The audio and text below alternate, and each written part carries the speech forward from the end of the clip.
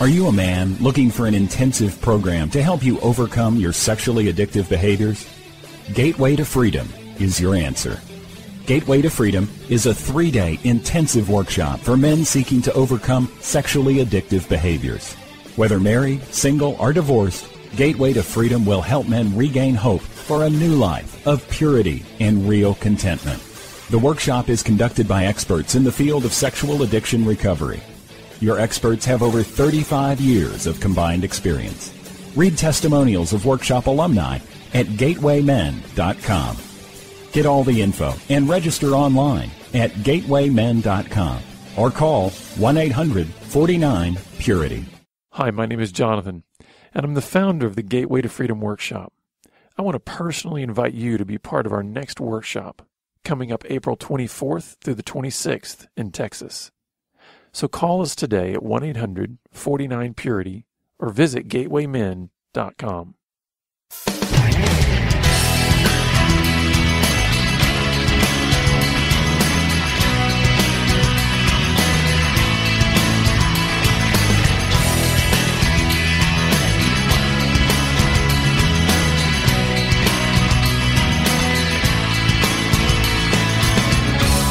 Welcome to Pure Sex Radio, training men, educating women. Are you ready to get real and start living each day in purity? This dynamic program is designed to educate, encourage, and equip listeners with the tools necessary for living a life of sexual purity. Pure Sex Radio brings you the best in mobile talk radio. Listen to real-life struggles, learn how to overcome lust, pornography, and sex addiction, and get serious about purity.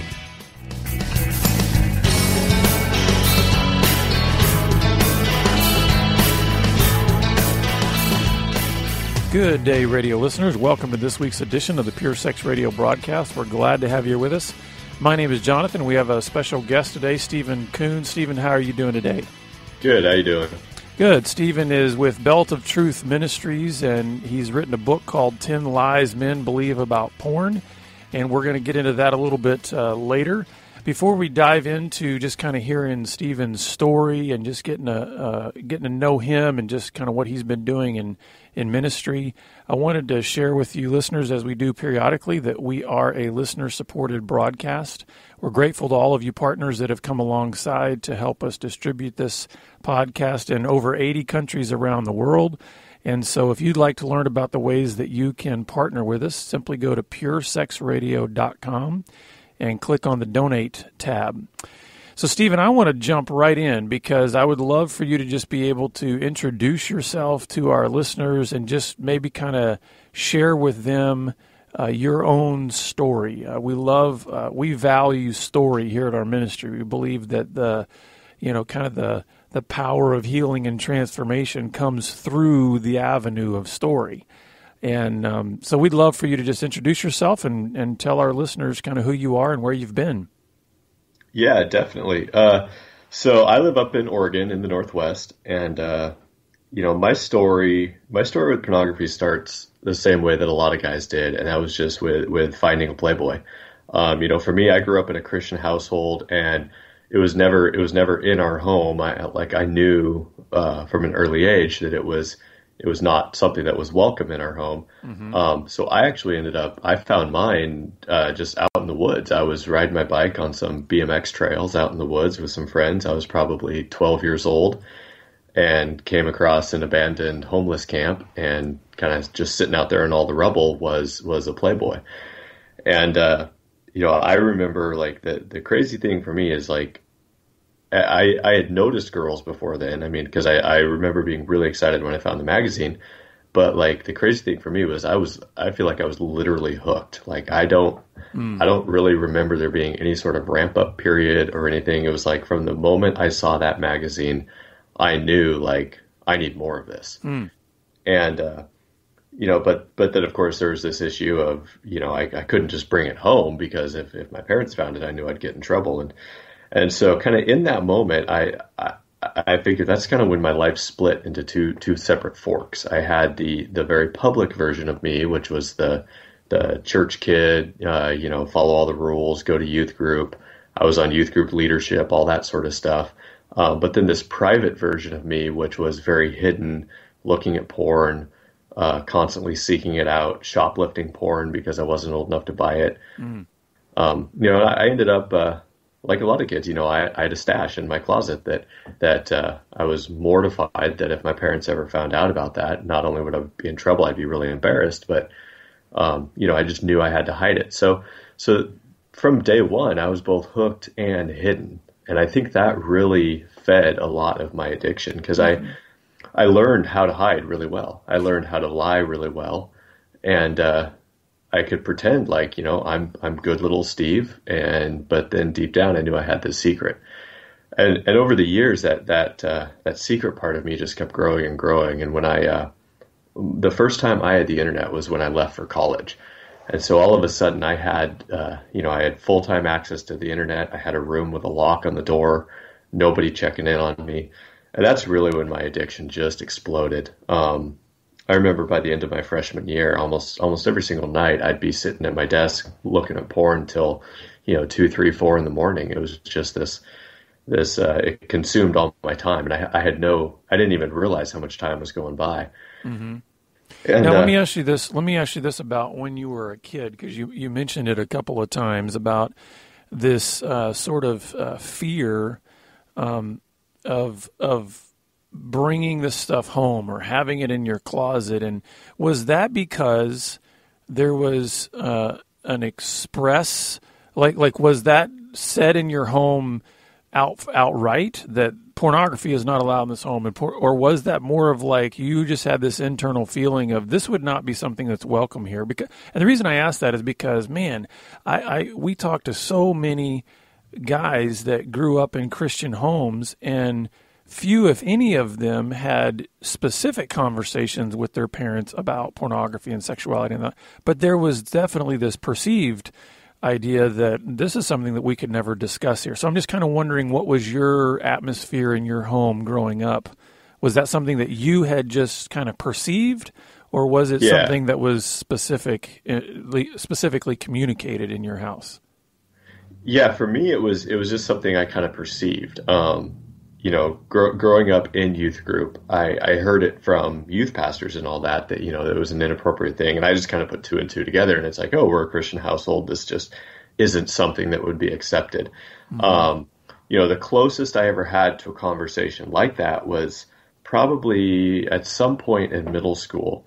I remember one of my friends ended up getting a Bikini Girl poster for his room, and I thought that was kind of cool. And I remember having this thought like, well, I know obviously porn is bad, but I wonder if maybe that's okay.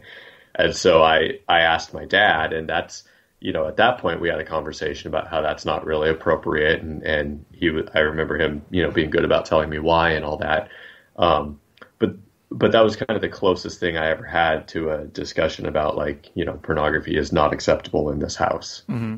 Which then, kind of leaves you stuck as a kid, because now, you said you were 12 when you were, you first saw porn, which is right around that age when, man, hormones and puberty and all those kind of things are happening. And it sounds to me like then your sex education, so to speak, was essentially porn. Yeah. Porn, and then, public school education, and other kids, telling me the best of their knowledge, mm-hmm. And so it was, and I'm finding that's very typical of my generation, that, it wasn't uncommon for it to just not really be brought up in the home. Mm-hmm. Which then, if you think about it, where did that leave you by the time you got to college? I mean, in terms of feeling like you really had a grasp on what it means to be male and what it means to be a Christian man, and basically be a good steward of your sexuality. I mean, where did that leave you by the time you got to college, when you're talking about your friends, porn, and public sex education being essentially your teachers of what it means for you to be a man? Yeah, for me, it was, that wasn't I did get teaching about being a man. I got that from my dad. I got that from my church. Mm-hmm. And so for me, what it did was it really fed this feeling that I had to hide the secret parts of me. When I went to college, I ended up living in a house it was a Christian guy's house, and there was 50 Christian guys there. And so even there, I knew like this is something I have to hide. It's not an open thing we talk about. And so then for me, that led to a lot of shame because I knew like what I wanted to be. I wanted to date the good Christian girls. I wanted to be a good Christian father, husband someday. It was never my desire to just move to Vegas and, Right. Yeah. it was, and so, but what I realized was my internal life just was so far, it was just so completely different from my external life. And that led to a lot of shame, a lot of, just feeling like I was letting God down. I was letting everybody else down. I had to somehow figure out how to overcome this so that I could finally be a good Christian, and it was this very, kind of shame-based legalistic approach to my religion, my relationship with God, and it, at one point I was even, once I graduated from college, I was still struggling with this and figure, well, I've tried everything else and it's not working. So what if I go to seminary? Maybe there I'll get the answers, and it's, none of it was driven from this, I want to serve God. I want to have a relationship with God. This is what God's calling me to do. When I look back at it now, I could see that all of that was driven from this, like I'm letting God down so terribly that I need to earn back his favor, and this is the best that I know how to do it. Yeah. And it's amazing how damaging that lie can be. And it seems like when we go down that particular trail, we're constantly searching for like the right information formula. Mm-hmm. Like, you mentioned seminary, and oh my goodness, there's so many people that go into seminary with that same kind of mindset as like I'll find the answers here. Right. And it's kind of like we just keep chasing that information formula trail. And, if I could just get the right pieces of information in the right order, then somehow it's going to completely heal this relational defect that I have. And it's like, listen, information in and of itself does not actually transform what is fundamentally a relational problem. And yet so many people, well-meaning Christians, even well-meaning pastors will direct people in that way and say, well, listen, you just need to pray more, read your Bible more. In essence, here's the formula. This is exactly what you need to do. And then the output will be, shiny halo Christian guy, So tell me more about, so you get through college, it seems like things haven't really gotten any better. You've just kind of gotten a greater divide between this public persona and this private self. And so then you go to seminary. So what happens in seminary? Well, actually, let's back up just a little bit. My senior year of college, I ended up meeting the woman that would eventually become my wife. And she was this just super innocent, amazing, godly woman. I was her first boyfriend ever, and like sometimes I wonder if she even knew pornography existed. And so it was very easy for me to hide it from her because I don't think she even realized it was something that was worth considering if it was part of my life. Mm-hmm. And so I kind of decided from day one, like, I'm going to keep this part of my life hidden from her because eventually, I'm sure if I try hard enough, I'll get over it and then it'll be a non-issue. And so why rock the boat sort of thing. So that started a pattern in our relationship of me hiding from her as well. And so I always kind of pretended to be way more put together around her than I was. Mm-hmm. And in a lot of ways, it was me trying to be the guy that I thought she deserved, even though I knew that wasn't me. And so since I couldn't be that guy, I'd at least lie and pretend like I was. And so Did you ever feel like, I was going to ask right about that because it made me think of something that really takes me back into my own story and my own history. Did you ever feel like you were sort of, whether you're doing this consciously or subconsciously, did you ever feel almost like you were buying into a kind of fake it till you make it sort of mentality, thinking that, you know what, if I just can get, if I can project who I really want to be, then somehow I will become that person? Absolutely. I think that was a big part of it. And then also, I believe the other lie that pornography is about, sexual desire, and therefore once I get married and we can have sex all the time, that then my pornography addiction will go away. And, I'm sure you've been working with guys, and your own experience has probably taught you that that's never the case. Oh yeah, absolutely. And, actually, more often than not, I see, and this was my experience, that my addiction got worse once we got married. And because you just have to hide it so much deeper, and the shame just gets so much more intense. And so, yeah, I really did feel like, eventually I would either get over it or we would get married. And either way, at that point, it wouldn't be an issue. And so that, I wouldn't say that fed my desire to hide, but that was, how I justified it. That's what I kept telling myself, that like, this is why I don't need to tell her. And, in retrospect, I really do wonder how things would have been different if I had told her. Because I remember, shortly before we got engaged, we were just going for a drive one day, and she just asked me, she said, I need to, we'd been talking about marriage and all that. And she said, I need to know everything about your past. Like, what are you, like, what don't I know? And she knew that I had been with other girls. And she said, I'm not going to leave you. I just need to know the truth. She basically gave me an out. She said, be honest with me and I'll stick around. What was your heart rate at that point when she asked you that question? I was really glad that we were in a car staring forward. Yeah. If we were across the table from each other, I don't know, man. But, that's one of the biggest regrets of my life, that, in that moment, I could have been honest with her, and I think things would have been completely different. And truthfully, I think my recovery would have started in that moment, because she would have walked with me through getting help and all of that. But I chose to hide, and I lied to her again. And, and that kind of set that course for our whole marriage. That at that point I was like, well, now I have to hide it, because I told her specifically I don't have it. And that's the hard thing, I think, about the continued spiral into deception, is the idea that with every lie you tell, it feels like you have to tell another one. It's not like you have there's a certain point, I think, where you kind of turn a corner in the progression of telling lies, where you feel like you're out of options. I remember, for me, it felt very much like, I'm basically building a brick wall around me from the inside.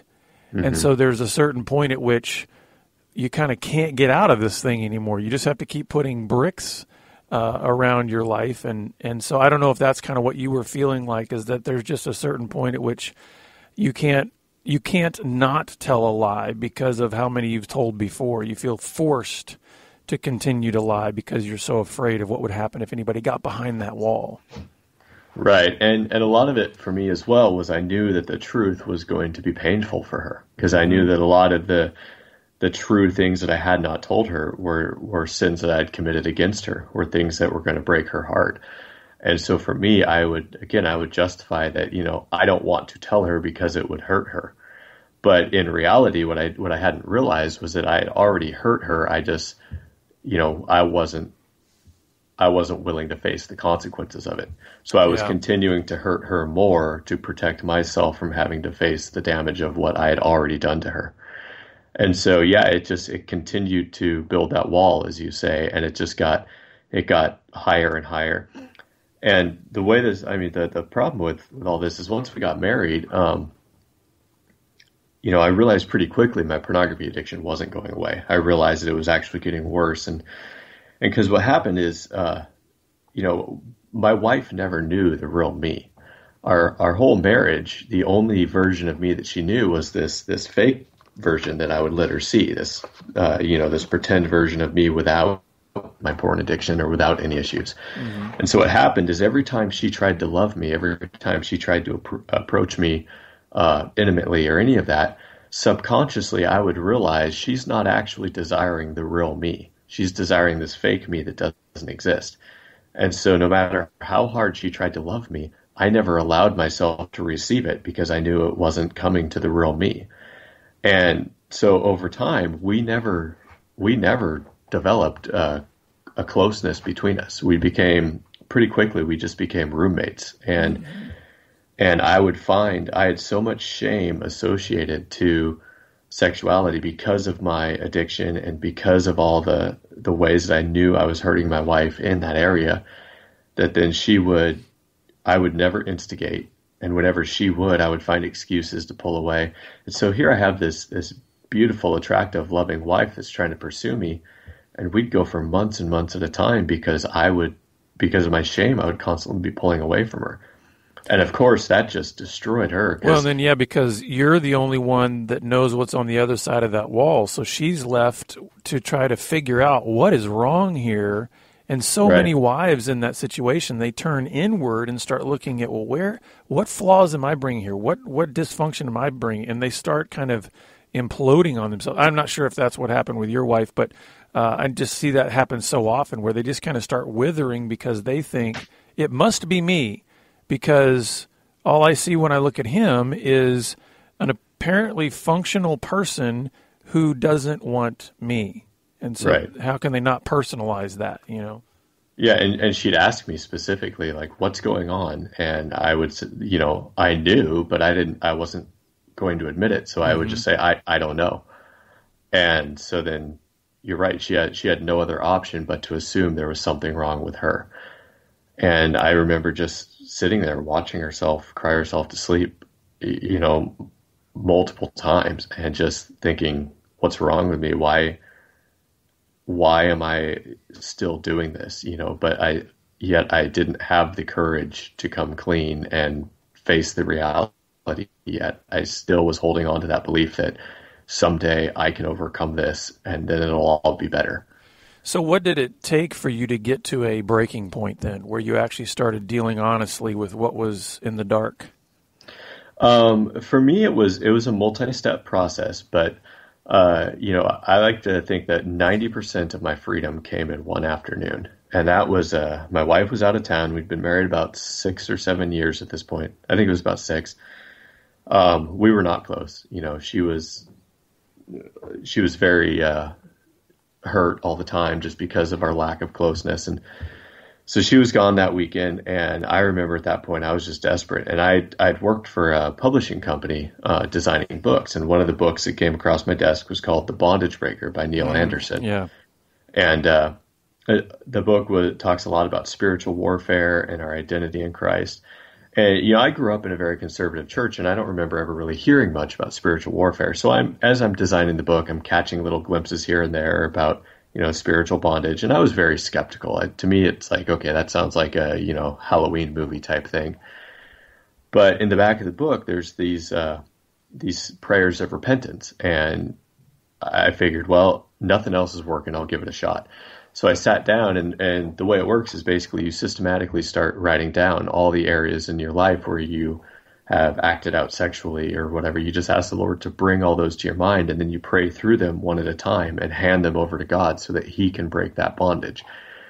And I realize now, looking back, that was the first time that I actually asked God to help me with my addiction. Other than every other time, I'd say, like, God, take this away from me.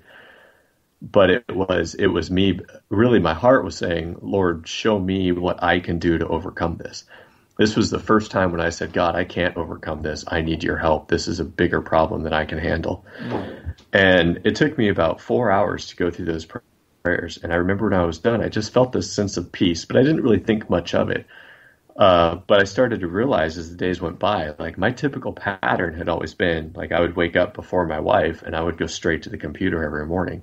And I realized after about a week or so that I hadn't done that at all. I hadn't even desired to do it. And that was really kind of the first glimmer of hope that I got. And, I say that was about 90% of my recovery because even though the desire for pornography was gone, there was still a lot of relational and emotional healing that had to be done. And I feel like God really set me free from the desire to look at porn so that I can get my head above water long enough to actually take an honest look at the rest of my life.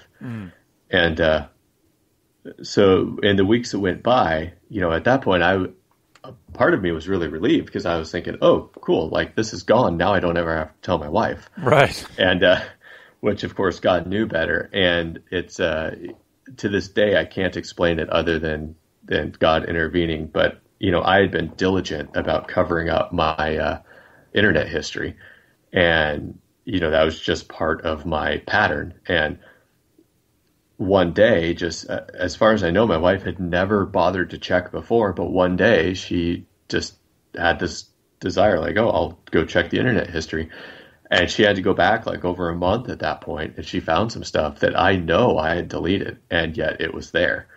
And so it had to have been divine intervention. Mm-hmm.